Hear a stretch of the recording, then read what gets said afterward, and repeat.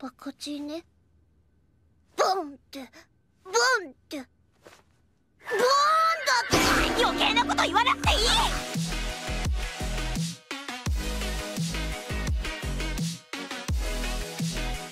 Hi, it's your friendly neighborhood VTuber Suvi here again with a new tutorial. Did you ever want to add some boing boing to your milkies? Maybe you didn't, maybe you did, maybe you just don't want to admit that you did. No worries, I'm here to tell you how you can do it anyway. So, to get started, you're first going to need Unity, UniVRM package, as well as your VRM model. If you don't know how to prepare your Unity for VRM file import, check my previous tutorial to see how it's done. I'm not gonna go through it today. So, shall we get started? Yay! So, as always, the first step is to import your VRM model into the project.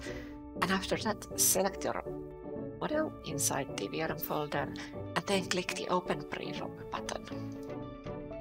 And now you can see your model as usual.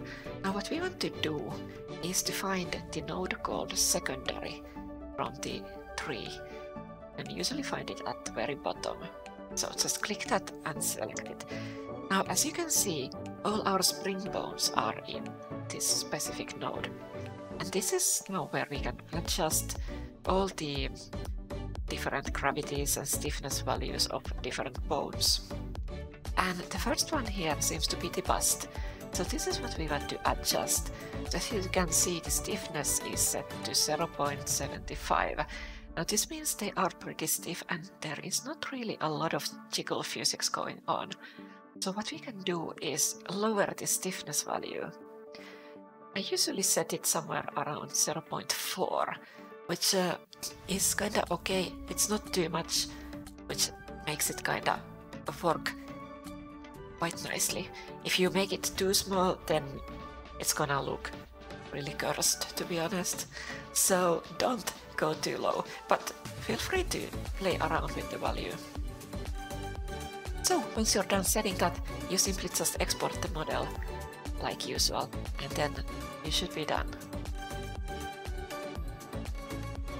And as you can see, there is some jiggle physics going on.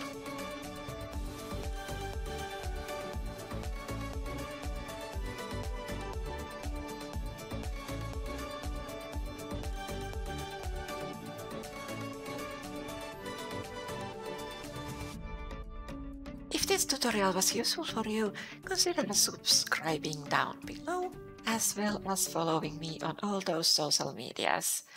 Okay guys, see you next time. Bye bye!